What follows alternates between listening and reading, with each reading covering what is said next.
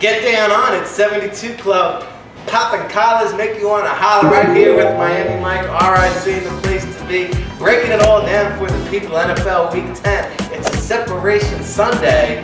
Man, there's a lot of interesting matchups this week. Great matchups. And speaking of one of those matchups, right here in our neck of the woods in Jersey, we got the Giants hosting the Patriots.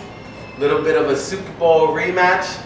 Two teams that are very familiar with each other. We talk about the AFC versus the NFC this week, right? But these two teams with a lot of history. A lot of history. And isn't it ironic that the Patriots come into this matchup undefeated? It's going to be what an exciting day it's right? going to be. And because of that, the Giants and the Giants, JPP, are the only team that can beat them when they're undefeated. That's right. The only team that can beat the Patriots are the Giants. I know Mercury Morrison, that boy's got that champagne on ice. Three more teams to go. Three teams to go before it's on ice. The champagne. The Patriots, I'll tell you what though, that Dion Lewis playing great football. Yeah.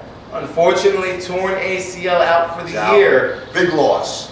Big loss, but you know what? Belichick, Brady, next man no up. worries. James White, Jonas Gray, LeGarrette Blount, bring them on down. Bring them on down. Somebody's going to step up. This matchup is great for many reasons. Oh, yeah. Believe me, Belichick has a little anger inside for Coach Coughlin. Patriots could be 6-0 in the Super Bowls if it wasn't for two plays by the Giants. Legendary 6-0 him and Brady could be, but they're 4-2. Two losses to the Big Blue and the Giants, and we're hoping for the same results this weekend down here at Miami Mike's. And you know what? Speaking of that grudge, Belichick, nobody knows Billy Belichick better than Coughlin, going back to their days with the Giants when they won that Bill Parcells. They all came through in Big Blue. Yep, they all fell off that Bill Parcells bridge. Yes. And actually, they're both future Hall of Famers in my opinion. And mine too. This is going to be, no doubt about it. I think, Game of the week. Game of the week. Game of the week. I called it Game of the Week Patriots at Giants. It's the game. It's heating up. Game of the year to date at Miami Mike's. It's heating up. Giants, Patriots.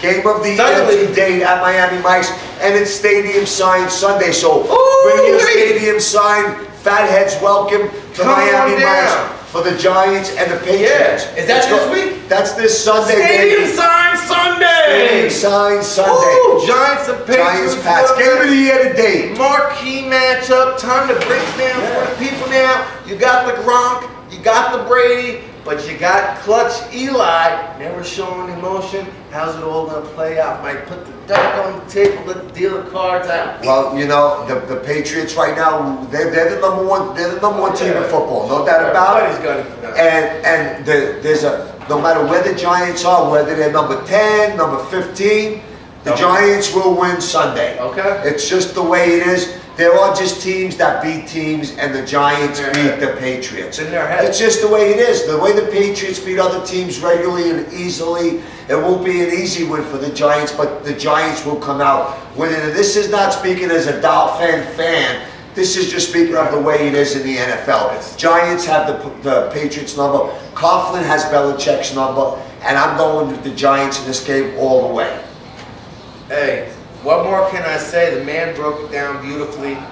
Okay, the thing is, the Giants with the win can really do. A win for the Giants means more than a win for the Patriots. No doubt about it. The Giants are battling for first place. They got to separate a little bit. You know, they took care of business this past week against Tampa Bay, which is unusual because we talk about how they played to their opponent. Right, and they took care of business. They won this week. It was a nice win for them.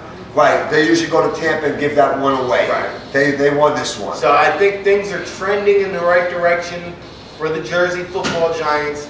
JPP's back, brought a little bit of boost, a little bit of confidence back. Brought some energy. Right? Yeah, he's supposed to play a handful of plays, wound up playing over 35 plays. Right. There was a big impact in the game. So I think that, especially in the last two drives, he was shooting right up to the quarterback. And he was getting a lot of pressure on him, for sure. I'm going to double down on the Giants. 2 for the price of 1, baby. I like it. You know how Jersey gets down. I like it. Michael Strahan can tell you. Yes. I'm going to stomp you out. Go Blue!